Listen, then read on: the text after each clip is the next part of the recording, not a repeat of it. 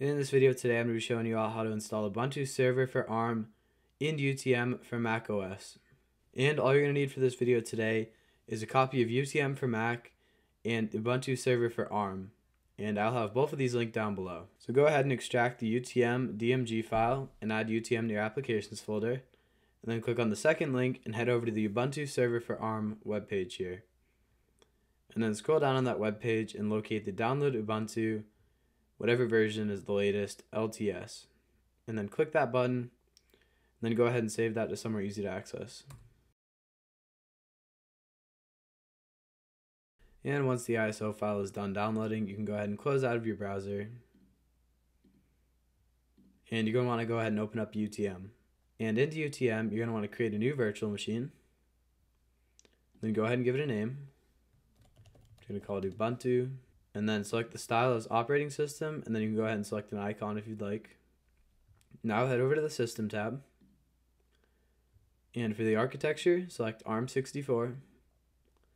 And for the system, select QEMU 5.2. And you're also going to want to go ahead and give the virtual machine about half of your total system memory. So if your total system memory is like 8 gigs, you're going to want to give the virtual machine 4.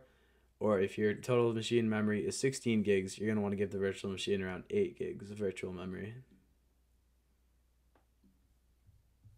Now head over to the Drives tab. And you're going to want to create a new drive and select the interface as Virtu.io and make the size of that virtual drive at least 10 gigs.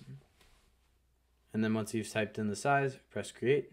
Next up, we're going to want to create another drive, but this one is going to be an installation disk, so we're just going to want to check removable. Then make sure the interface is set to USB. Now you can save the VM, and then go ahead and select it in your UTM sidebar. Now on your Ubuntu virtual machine setup page here, scroll down and locate the CD/DVD selection. Click that, and then click Browse, and then select the Ubuntu ISO that we downloaded a moment ago. Now press the big play button to start up the virtual machine. And if some of you get this error here, it's basically saying that your version of macOS does not support GPU acceleration. And if you did not get this error, don't worry, you can just continue on with the setup as normal. But if you don't want to update your Mac, I'll go ahead and show you a quick bypass to this. So go ahead and press OK. Go up to the settings in the top right. Then you go over to display, and then instead of having the emulated display card, one that has GPU supported after, you're just going to want to select the one above it, which should be Virtu.io RAM FB. Then just go ahead and save that. And you can now boot up your virtual machine without GPU acceleration. Go ahead and press enter on Install Ubuntu server. Now continue with the setup as you wish. On this page here, just use the down arrow to go down to done and press enter. Press done again. And now it's going to go ahead and format your virtual drive. Just press continue. And you can also go ahead and give your computer a name. Once you've entered all these credentials here, just press done. And if you know what SSH is, go ahead and check this box here. But if you don't, you can just click done on the bottom because you won't really need it for the virtual machine, I guess. And on this page here, just go down with the down arrow again, and then just select done.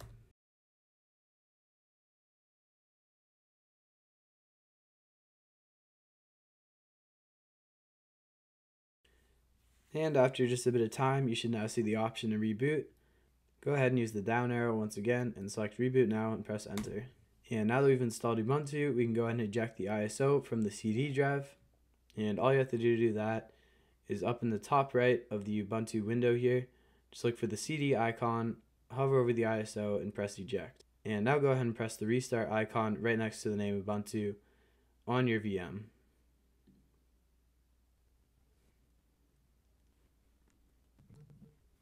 And if you see a screen like this, you've successfully installed the non-graphical user interface version of Ubuntu. And you can go ahead and finish the video now if you'd like. But for those looking for a graphical user interface, I'll go ahead and show you how to install that real quick now. First up, go ahead and type in your login password, which we just created a moment ago.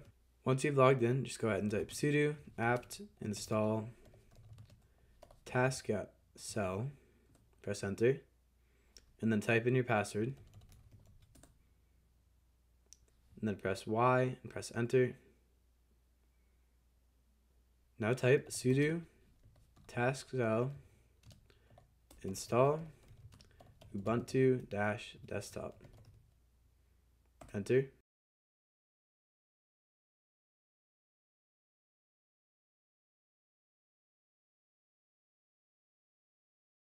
And once the install is completed, just type sudo reboot. And you should now be booted into Ubuntu Desktop, which is the graphical user interface of Ubuntu. Go ahead and log in with your password.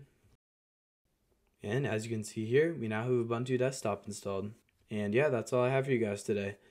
So thank you all so much for watching, and hopefully this tutorial was somewhat easy to follow. And as always, feel free to leave a comment down below if you have any problems, and I'll do my best to get back to you as soon as I can.